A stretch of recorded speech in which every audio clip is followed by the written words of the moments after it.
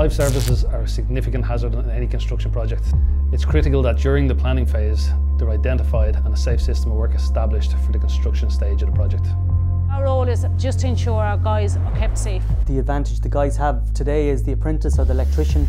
They all can get their word in there from the T4 meeting. So the main thing for you guys, especially the young lads, don't be afraid to ask the question.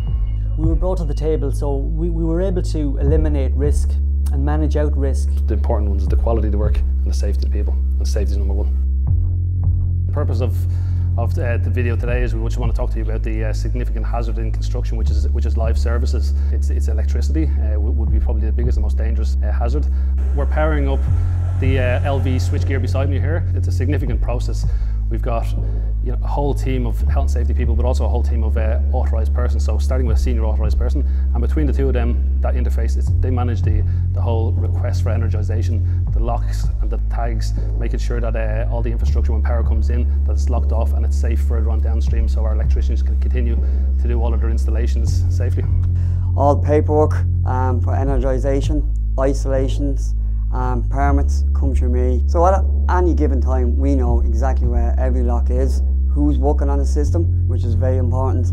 And at the end of the day, they sign off the permits, they bring back the key, and we know that system is still safe.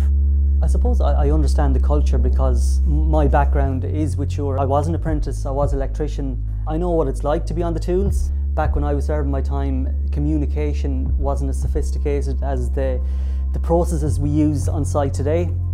We're working on live services next to live services, so we need to make sure now that we know what we're working on, we know where it's fed from, we know why we're doing what we're doing. There's only one way to deal with live services, lads, and it's the right way. We've the procedures in place, we need to follow those procedures. Any other questions, guys? We should have power on there by 3 o'clock, so with that we all have our procedure in place with the permits, and the electrical permits are now on. It's a full lockout, tag out. Should be in place for all boards going forward, all works on any boards going forward.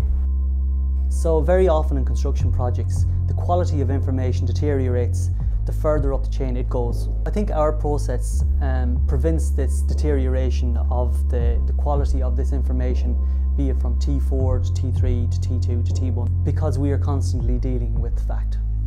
So Gary Flynn, I'm Jacob's EHS lead on the project.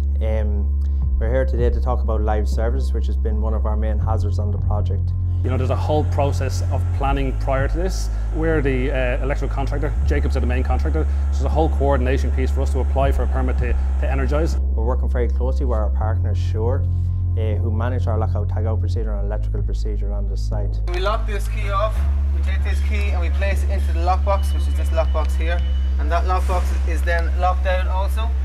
And that goes then to the lockout tagout office. We've developed a good, trustworthy relationship with Suir Engineering over the last couple of years, delivering a large number of large-scale projects for our clients. So we just want to ensure that the COVID-19 procedure doesn't take the focus off the risk of working in live environments, just to ensure our guys are kept safe. So we walk the site, we communicate to them, we get involved, we make sure that they have a clear understanding of the hazards that surround them.